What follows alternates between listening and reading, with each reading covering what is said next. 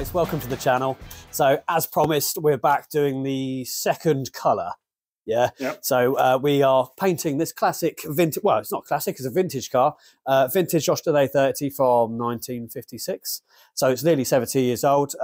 It was desperate for a coat of paint, wasn't it, Ian? Yeah. And I have to say, being that I'm a complete amateur, never done this before. Have you painted a car before? No. Pair of Wallies, basically. Yeah. It's come out really quite well. We're really quite pleased with this. Now, I'm going to show you a couple of the experiments that we've done this morning. I have had a good friend of mine, Matt, here, and we've been trying to figure out what the best next step is for the car. We were toying with the idea of trying to flat the coat down with 1500 grit to 2000 grit. And as you'll see by this, which I'll show you now, the experiment. So here we go. We did manage to get quite a nice shine on that.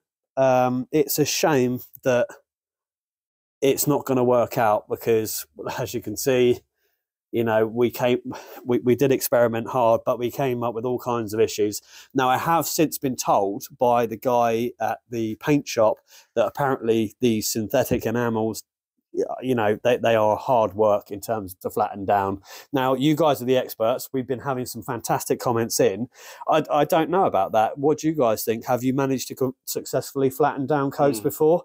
I thought you could do it with any paint, and by the looks of it, you can. But yeah, we seem to be getting some very weird smudging going on, and it's got 2 coats of paint on there, so I can't. Yeah, I can't see that being a problem.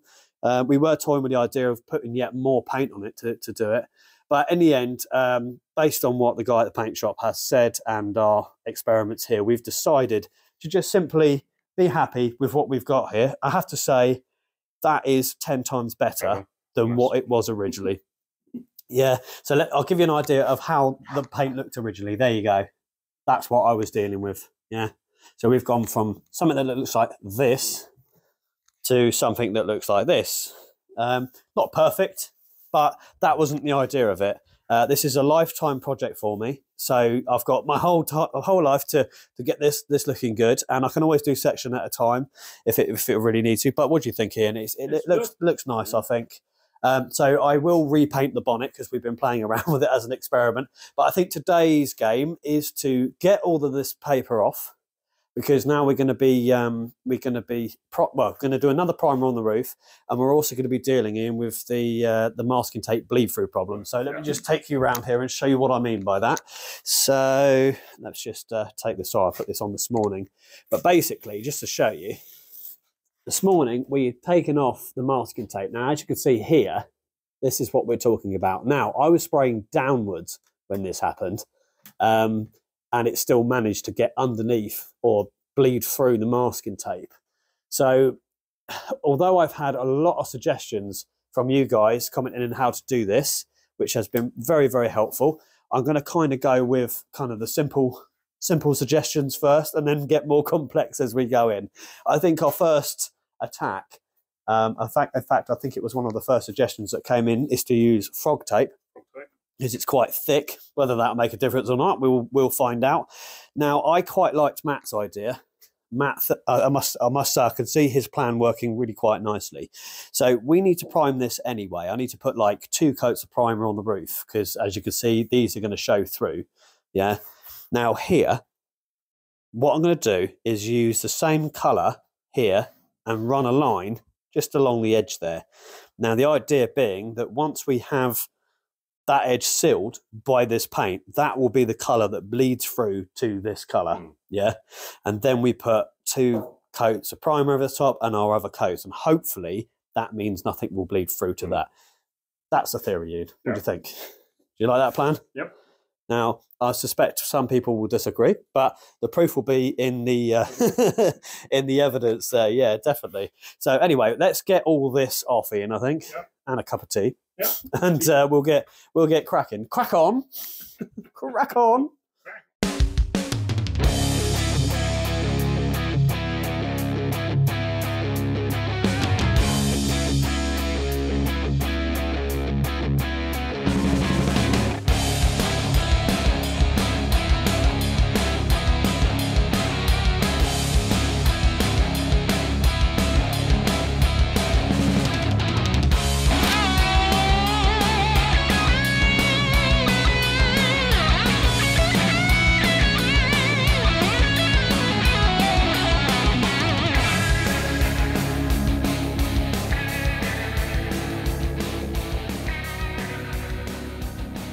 little while ago, I don't know if you remember, Ian's just touched on a good point. I made a comment about using this card stuff, the paper rather than this one. Now, I don't know if the camera can catch this. If you sort of sprinkle it about, it's not really picking it up on the cameras. But if we look down here, can you see how it's snowing like flakes on the floor of that? Yeah, look at that. So that's from this sticky roll stuff. So you can buy it in the DIY stores. I had some here earlier. Where is it? This stuff. Now it's good, isn't it, Ian? No. But that is the only trouble. It doesn't absorb any of the paint, and yeah, this ends up happening. Now, if you'd imagine you were spraying and that was to get laid, you end up with like little flecks. There you go. In your paint, and that's how you get your dust nibs and little specks that you don't want. So yeah, heads up, in case you are following me on this, get the paper card stuff. It was fairly inexpensive, that. I think it was like a tenner. And there, yeah, you get it on the roll like that. Much better. Right, do you want to grab us a cup of coffee then, Ian, and help yourself to one, and I will continue getting all this off. So for now, Ian, you are safe, because we only got 3 people that said that you needed to walk the plank because of not wearing latex gloves whilst using a tacking cloth. Guys, I'm disappointed. I really hoped you'd like to dunk this guy. I did. I had to do it in December. Oh, well, there's a few weeks ago. I'm going to put a deadline on it. 6 weeks. 6 weeks. 6 weeks, because we'll have the boat out in 6 weeks. Yeah, come on, guys. Make him walk the plank. Even if he doesn't deserve it, I think it'd be funny. Right then. Yeah, so I've just discovered something. It's hard to do. Yes, to get that. But now, what I've tried to do is get that one continuous line rather than breaks, because I don't want anything staggered. I think I've got pretty much there. What do you think, Ian? Yeah, that's all right, innit? Yeah, don't panic, guys. Chris has been out and brought some primer for the top. We're going to put a couple more coats of primer on the top, then sand it back again. More sanding. And then we will be spraying this second colour into that. So yeah, we might be a couple of weekends away from that. We'll try and get the primer bit done. You never know, it might dry by tomorrow. Well, yeah. But I'm doing a car boot sale tomorrow, so yeah, I don't know if I'll have time for that, but we'll see. Right, Ian, are you right to film? Yeah. What kind of music do you put to this? Oh, brilliant. Well, we'll see how long we can go without music first. There you go. You got my face in it. So all I've had this morning is Ian keep touching the car and going how lovely it is. So that's good news. Ian likes the car, don't you? Impressed? Yeah, I must admit I'm impressed that he's nodding that. Now the trouble is it's going around a corner, so I think I will do this in bits. I think. Let's start here. That's what. Well, basically, I'm just copying what Matt was doing this morning. Very, very knowledgeable man is our Matt.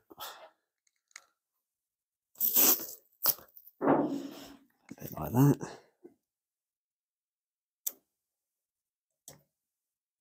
Boring. That's all right, isn't it? Yeah.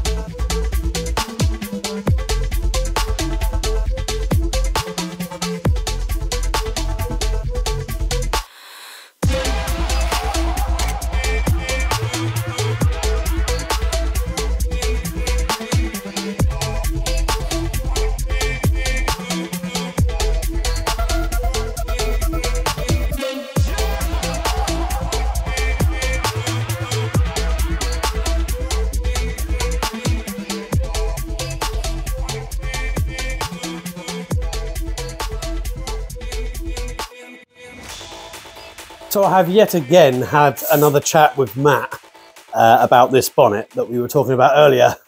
Very irritatingly, Ian. Yeah. I think we might be changing our mind again. Yeah. Now, to be honest, last time I threw out a comment to you guys saying, look, please can you give me some advice? I have no doubt that some of you out there know exactly the answer to this. This is a synthetic enamel, isn't it? Yeah. Yeah. Paint. Can that be flattened down? Yeah. And we'll see what the internet says. Because basically, I've got enough paint to paint this a few more times. I would really like it to look like this, because Ian, that looks insane, doesn't it? It does, yeah. I don't know if the camera really shows that, but I think that personally looks really, really good.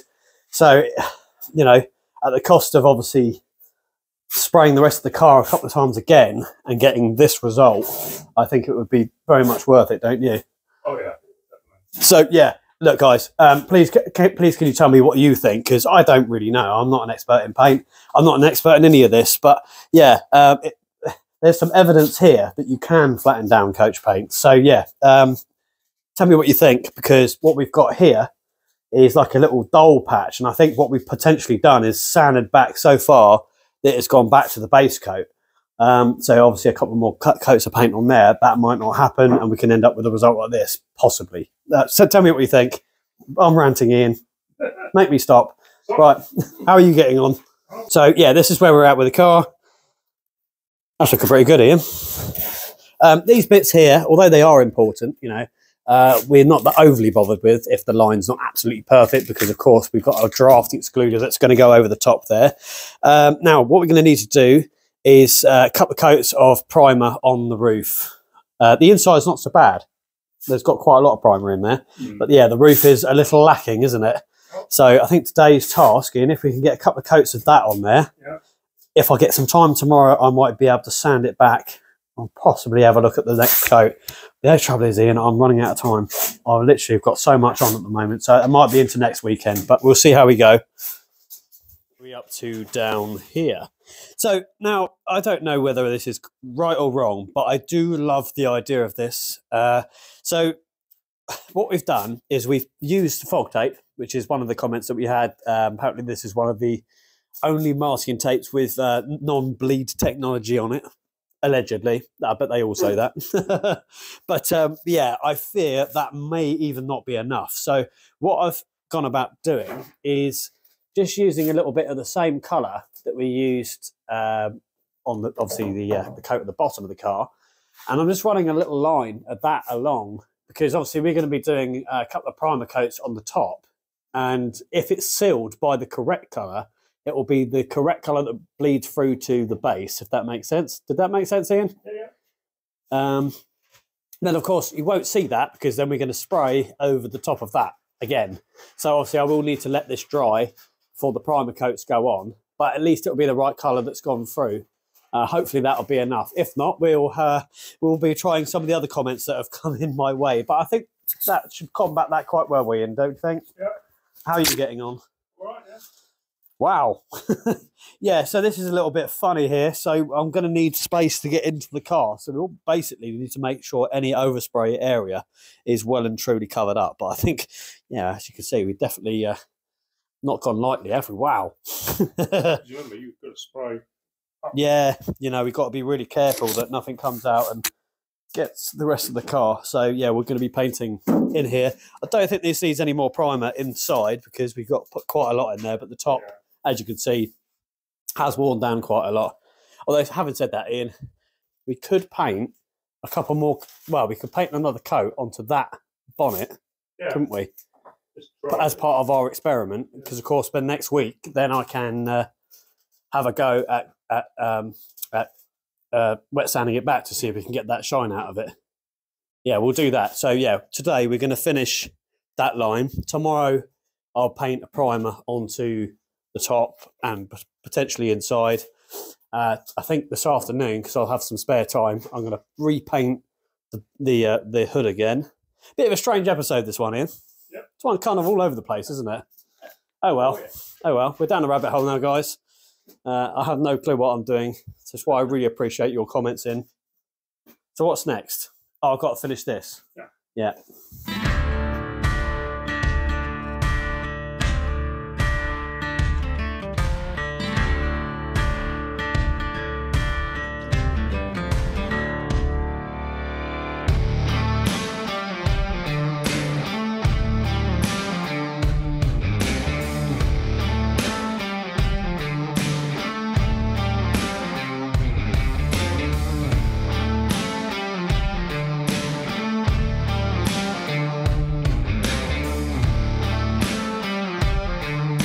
where we're at the moment. We've just arrived back. It's Sunday.